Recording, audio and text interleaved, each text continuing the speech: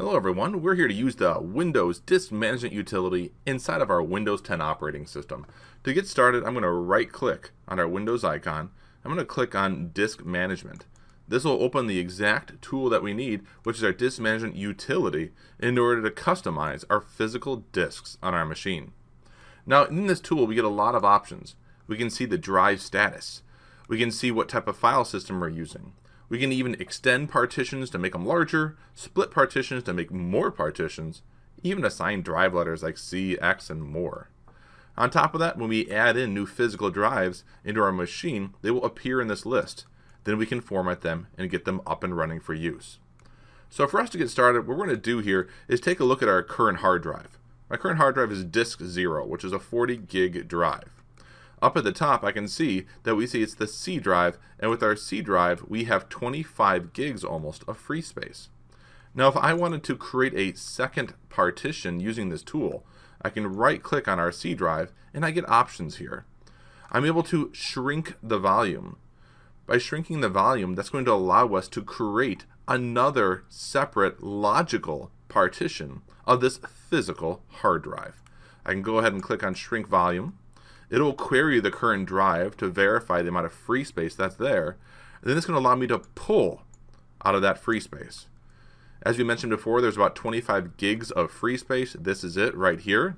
I can custom choose how much free space of the current drive that I want to use in a new logical drive, which is another partition. Let's say I want to go with about a 10 gig drive. I can put in my 10,240 megs, and I'll go ahead and click Shrink. And what's going to happen is we're going to take 10,000 megs, which is 10 gigabytes of space, out of that current free space on that C drive. When we do that, I'll get a new partition popping up, and that says there's a 10 gigabyte free space unallocated sitting on the side. Also, what you see is on the C drive up here, we went from 25 gigs of free space now down to 15, because that other 10 is now right here. So what can I do with this free space? I can right click on it, and this is where I can create a new volume, which is going to be another logical partition for me to have inside of my disk area. To show off what's about to happen, I can open up a File Explorer, and in my File Explorer, I can click on this PC.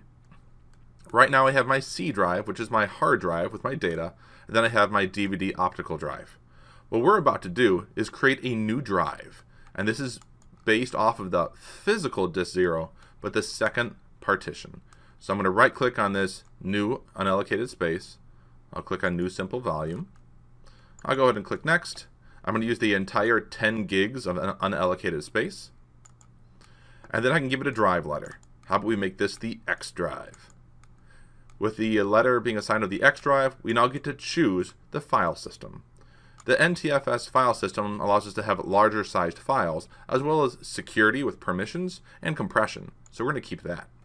If I wanted to change the label of this, which we can put as backup drive or file drive or you name it, we can put it there. Also, we can leave the default of quick format.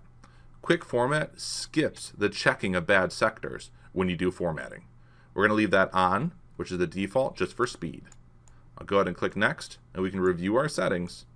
And once we hit Finish, that 10 gig of unallocated space is now going to come up as the new X drive.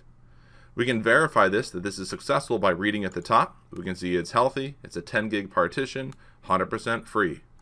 If I go back to my File Explorer, check it out, you now have the X drive. So this is us working inside of our tool, but we can end it here, or let's continue on. Let's get that 10 gigs of space back to the original C partition. To do that, I can right click on that 10 gigs of used X drive space, and I can say Delete Volume. When I delete volume, it's going to remove all the data on the X drive and put it back into unallocated space. Be very careful. And now if I want that C drive, that one partition, to get that 10 gigs of space back, I can right click on that C drive and I can extend the volume. By extending the volume, it's going to look for that unallocated space, which it finds, the 10 gigs of space, and it's going to grab it back into the C partition. I'm going to pull the entire 10 gigs of space, as you see below, it's selected, and click Next. Once I click Finish, you're going to watch our C drive gobble up that 10 gigs of space. Our C drive now has 25 gigs of free space again. In the File Explorer, we have our full 40 gig hard drive for our C drive with 25 gigs free. So practice in the disk management utility, become the IT professional, and enjoy.